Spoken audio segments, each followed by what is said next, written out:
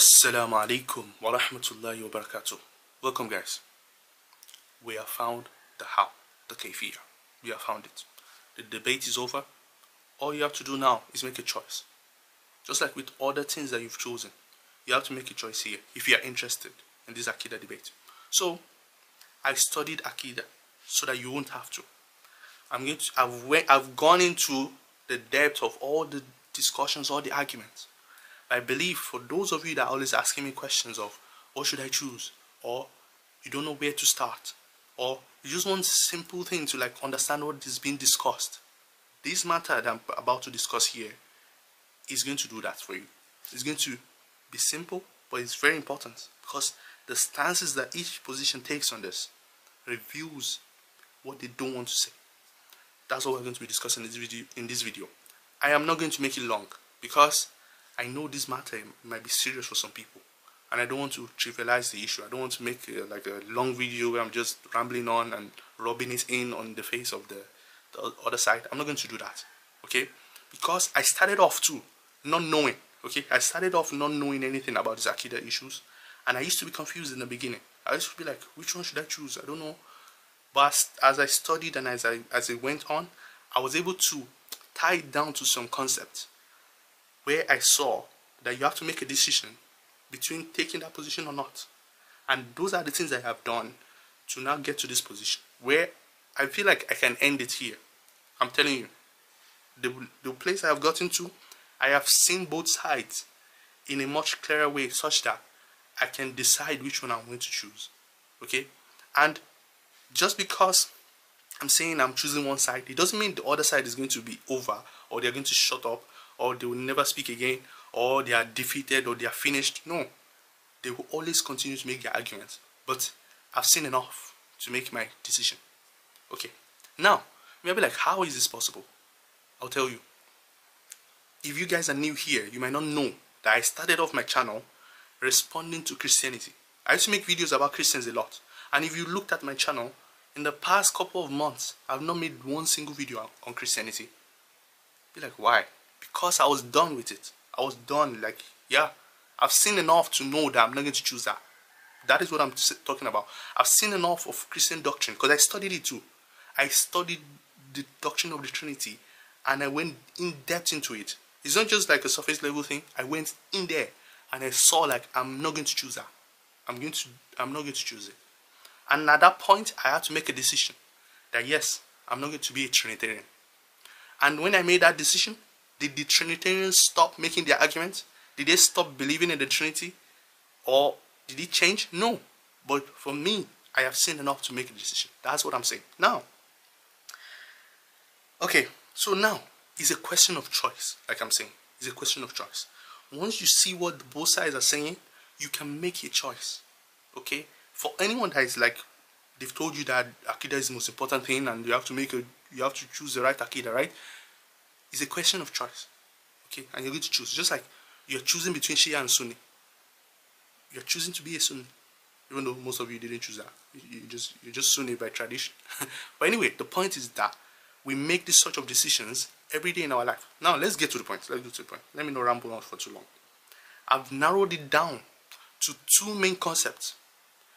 There's another one. You could add many. In fact, I could have just spoken about one. But for the context of those that are also interested in other topics, let's narrow it down to two. Two concepts. Okay? The third one I could have added was literalism. Are the Salafis literalists? No, they are not. They are not literalists. In the sense that absolute literalists, they are not. What is, whenever they do ta'wil, they don't call it what's it called? They don't call it ta'wil. When they interpret, they don't call it ta'wil. When they take the majaz meaning, they don't call it majaz. They call it haqiqah. And you can read their works on this and you see it. They are not literalists. They will do ta'wil. They are not against ta'wil. They are just against calling it ta'wil or calling it majaz. You just have to call majaz haqiqah because you get the point. Now, let's go to this matter. Bro, this is profound. This is it, bro. This is what you need to know. And these are where the choices lie. Okay? So let's get into it. The first one is spatiotemporality. What is spatiotemporality? Space and time. Does it apply to God or creatures? You have to make a decision between this. The Salafis or all those people in their tradition, they are saying space and time applies to everything in existence. God, jinn, man, things in the unseen, the things in the seen world. Space and time is a necessity that applies to all of it. The Asharis, they say no. Space and time only applies to creatures. This is where the choice lies. This is not the important point I'm bringing, but this is the first one I wanted to mention so that you know also. You see, you're going to have to choose. Do you believe that space and time applies to God and all things in existence, even the things you've never seen before? You believe space and time applies to it or not? The Salafi says yes. The Asharis and the Maturidis and the other guys say no. You make a decision there. Now, the second one that is the main point of this video, it starts now. The hadith of Adam alayhi salam being made in God's image. This is where I don't know the how, I don't know the kayfiyah. We know the kayfiyah. Okay, that's my claim now. We already know the kayfiyah. If you don't know the kayfiyah, you don't understand what you're talking about. We know the kayfiyah. How? I'll get to it now. So, the hadith of Adam being made in God's image. This is the one that decides the kayfiyah. And all the ambiguities that always goes around. This is where I now know I have to make a decision too. Just like when I got to the depths of the Trinity and I saw what they were really saying, I'm like, okay, no. I'm not going to follow you down that route. I'm not going to believe that. You believe that. When I got to the other issues too, I made a decision, just like spatiotemporality, I made a decision like, no, I don't think we have to extend space and time to God's essence or even things beyond the realm of this world. I made a decision there. Here too, is Adam made in God's image? If you don't understand what that means, if Adam is made in the image of God, then God is in the image of Adam. If Adam is made in God's image, God is, what do you call, in the image of Adam too. It's reflexive. Okay? You may not be like, okay, but what are you talking about here? The mysterious, evasive how or kayfiyah that we've always been talking about, the kayfiyah. And do you know how I saw this? I saw it in their interpretation itself. The interpretations that all of them have given, they don't seem to point out this issue. They will be talking about surah, that you know what this hadith, like for instance, Sheikh Ibn Taymiyyah, he was saying that, do you know what this hadith means? It means that every existence has a surah, has an image. That's what this hadith is talking about. Yes, the hadith is talking about that every existence has a surah, has an image. But not just any kind of image. The hadith is talking about the image of Adam and the image of God. So they ascribe image to God. They're like, oh, therefore God has an image. Fair enough. But they will be like, we don't know the how. This is where I now want to show you. There is no mystery here. There is no mystery. The image of Adam is the image of God. Don't you understand that? If you don't take this meaning, you're not taking it literally. And now look at this. That hadith, you could take it literally in the physical sense.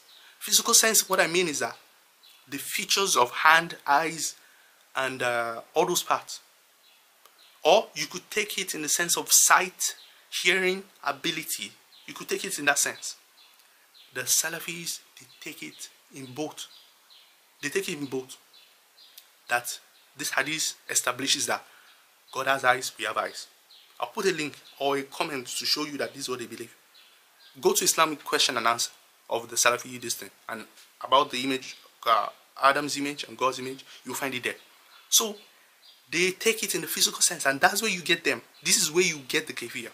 So this is how I found it. Look at this. Look at the human being. Look at a chimpanzee and a dog or a cat. Let's say a human being, a cat, and a chimpanzee. Look at those features that they are talking about. Eyes. Does the cat have eyes? Yes. Chimpanzee, does he have eyes? Yes. Which other one did they talk? Hand. The cat has hand. The chimpanzee has hand. This hadith, if you want to take it literally, is saying that Adam is special. He is made in God's image.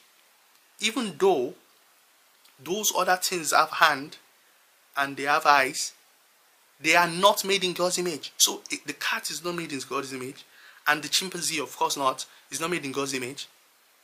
Yet they have eyes, they have all those things. So what exactly is this hadith talking about, other than, if you are taking it literally, other than the fact that Adam is literally what God looks like? This is it. Anyone trying to be ambiguous with this stuff, they are not taking it literally. The literal meaning is that you want to know what God looks like? Adam.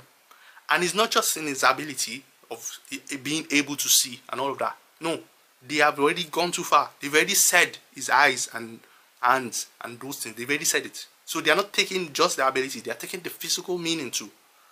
And in the context of the hadith too, when I hit someone on the face, is not, so they ascribe face, eyes and all those things.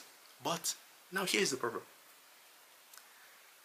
The face of Adam, and I'm putting this out in another video, it includes the nose and the mouth and all those other parts. If you are taking it literally, God will literally have that. There's no ambiguity here.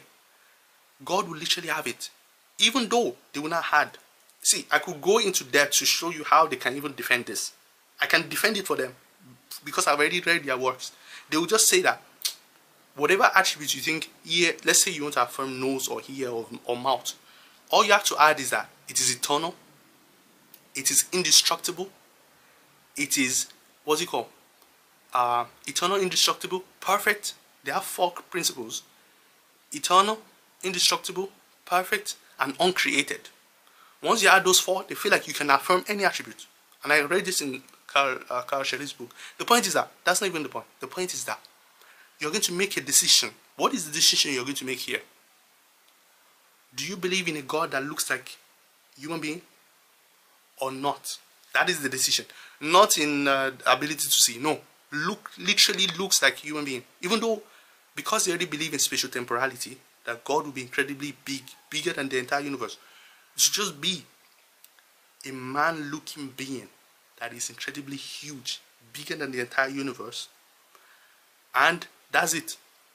But if you're saying you don't know the how, you know the how, because this is the how. When you put a chimpanzee and a human being, which one is made in God's image? It cannot, since you're taking the physical sense, you are saying you are excluding the chimpanzee. Even though we can say that the chimpanzee and the human being, they look very much alike. You are saying no. You are narrowing it down to the human physical feature. That is what you're doing there. You need to understand this point. When you say that the chimpanzee is not made in God's image, and yet it has eyes, face, and all those things that Adam has, what are you saying other than the image of Adam is exactly what we are talking about here? And one of my friends online, he used to like defend Ibn Taymiyyah on many of these issues. In fact, anytime I want to like understand some of these things, I used to ask him. And he gave an analogy of the Grand Canyon and the picture of a Grand Canyon. Now look at this. He even defended it somewhat. He's defending the position that, see, the Grand Canyon in reality is the real one. But the Grand Canyon on the picture is not really made of the same material as the real Grand Canyon. And what's it called? There's no tashbih between them. That's what he's trying to say, right? But the point is that the Grand Canyon picture looks exactly like the real Grand Canyon. And that's all it is.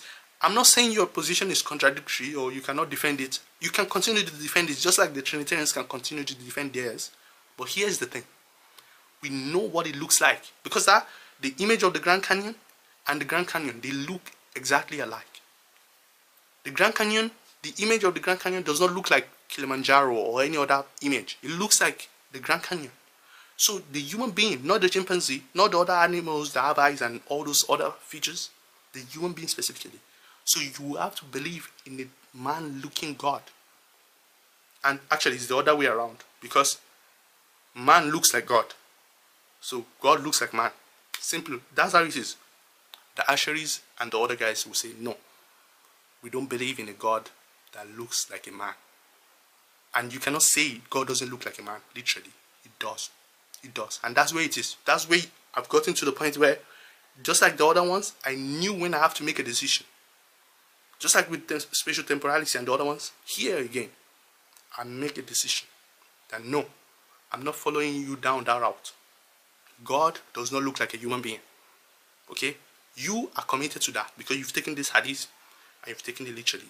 You are committed to that. Me, I'm not. And that's the difference between us. And whatever the answer will be on the day of judgment, we're going to find out. Because it's a belief. I believe, no, God does not look like a human being. You affirm it.